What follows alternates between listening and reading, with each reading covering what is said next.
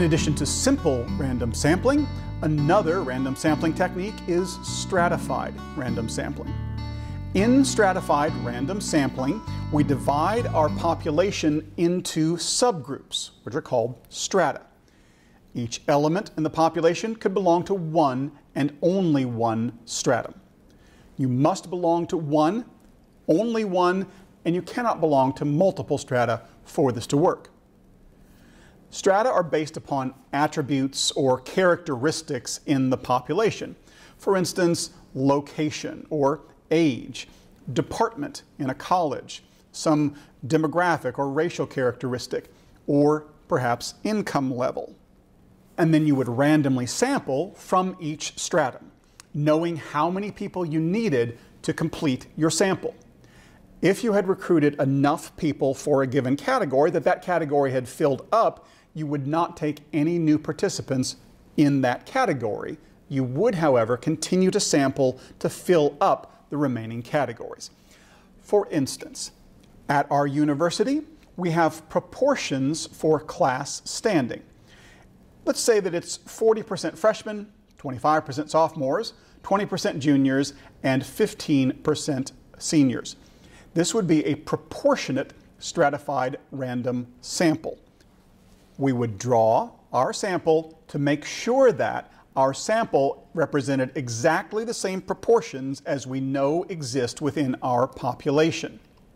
Alternatively, we could use disproportionate stratified random sampling, in which we predetermine that we want 25% of our sample to be from each of our four groups: sophomores, juniors, freshmen, and seniors.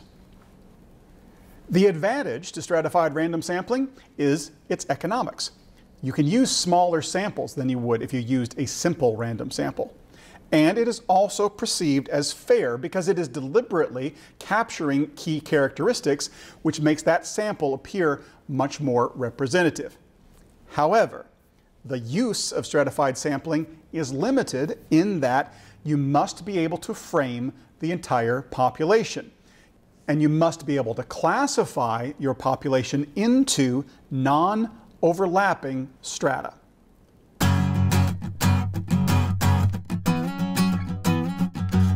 Another random sampling technique that we could employ is called systematic random sampling.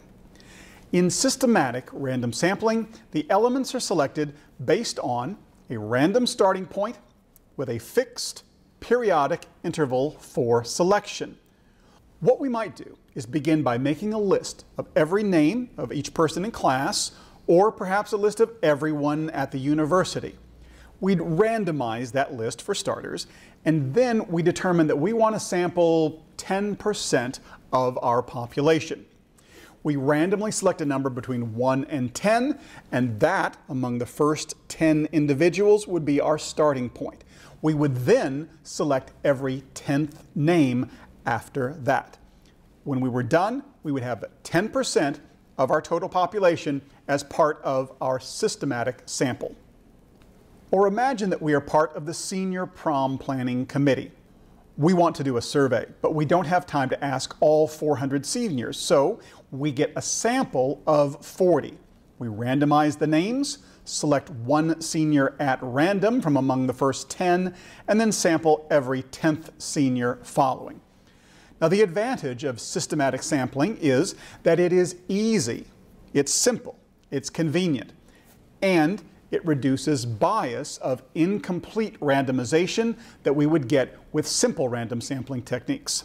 Systematic sampling is a valid way of getting a random sample when the systematic sampling is done correctly. However, systematic sampling is susceptible to manipulation.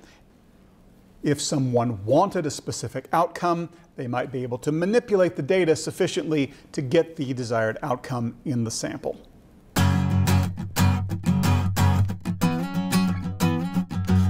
Another technique we could use for random sampling is called the cluster sampling technique. It's going to sound similar to the stratified random sample, but I think you will notice that there is one very distinct difference. In cluster sampling, we divide our population into subgroups, which are called clusters.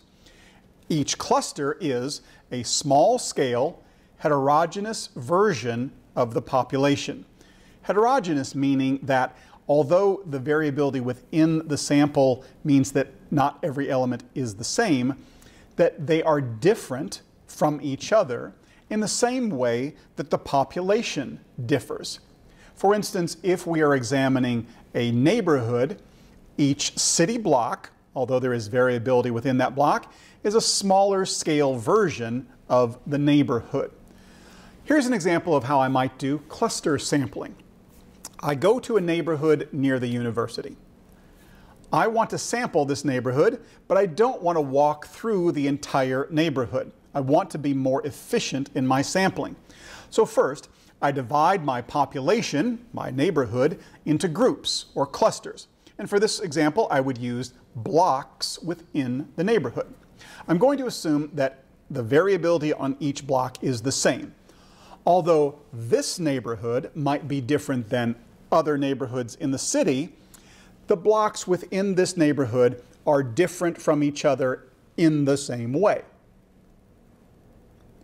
I would then randomly select which clusters to sample. I randomly select clusters 2, 7, 13, 16, 21, and 25.